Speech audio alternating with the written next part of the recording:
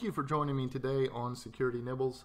As you can see here, we've got two very specific things up. On the right, you can see the Metasploit Framework console, MSF console, and then on the left, you can see Exploit Pack. Now, this is a trial copy of Exploit Pack. I have not paid for the all access or access to one of the higher tiers. And then equally, I'm not working with Metasploit Pro in this case. This is just the framework. So we're going to talk a bit about the differences between these two at a high level, some of my thoughts, and just some final conclusions there. But before we get started, don't forget to like or share this content, subscribe to this channel, and please remember to visit our Patreon page. The link is in the description below.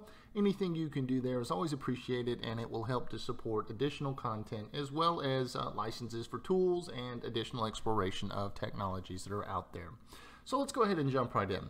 Both of these are pretty easy to get started. So the Metasploit Framework, I'm running Kali Linux. It comes pre-installed, so that's pretty simple. And then we run MSF console, and it pops everything up here in the banner area.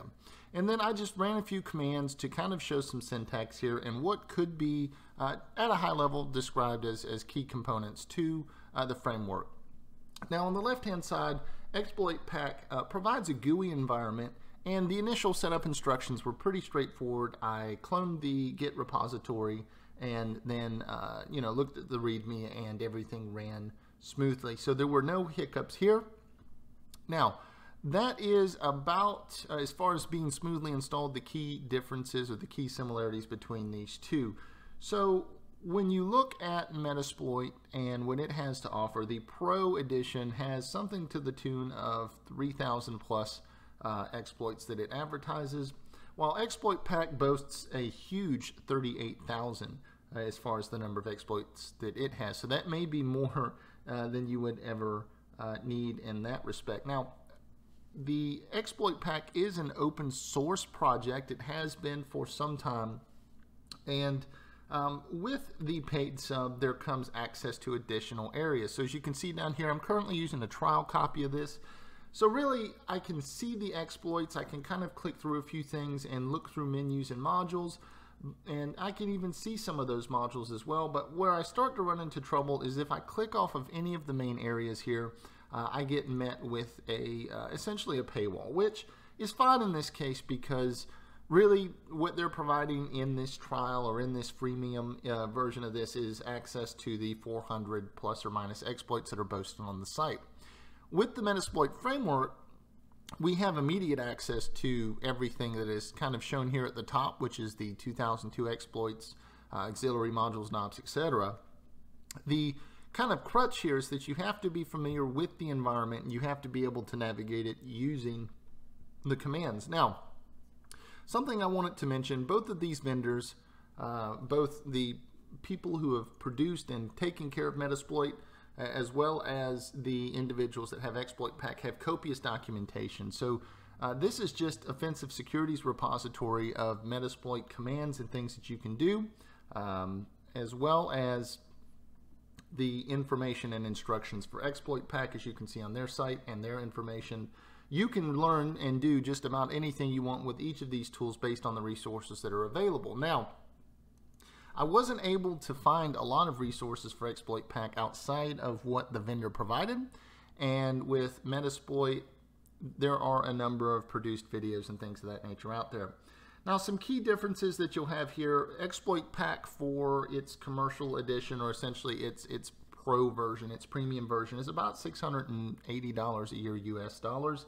Whereas Metasploit Pro, which is where you can get access to a GUI and a little bit more hardcore tool sets as far as being able to run reports and do things of that nature, will set you back to the tune of several $1,000s. So if you're looking to find a tool that's going to help you to streamline penetration testing at a low cost, Exploit Pack may be the way to go. Now, I haven't had the opportunity to really run deeply through the modules, the reporting wizard, things of that nature, just because I keep running into this wall. And with the lack of videos and other bits of information outside of what, again, the provider has, the vendor has, it just seems like it may be something that I would want to do a little more research on, allow it to maybe, if they had a trial version where I could run this for 30 days without having to put out the $600, I could potentially spend the $100 US for the 1 month access, but that still has a reduced set of functionalities and features. Now, another thing to keep in mind with Metasploit as well is because it's so well developed, there is some modules and things that you can run. There is a package within Kali actually called Armitage, which provides GUI functionality. So if you're just trying to get off the ground floor as a security tester, and you're looking for a place to hang your hat as far as exploitation frameworks as well as auxiliary modules, things of that nature that can help you through the process of doing your testing, I'm going to continue to say that the Metasploit framework as well as some of the things that they've developed are good. Now, when it comes to paying for a subscription and paying for those tools, it may be worth better understanding Exploit Pack and what it has to offer given the high number of additional exploits and its boast of providing 0-day exploits as well when those become available. But for now, I would definitely continue to hang my hat on the Metasploit framework and the things that it has to offer. So with that, thank you very much. Again, don't forget to like and subscribe, and until we meet again.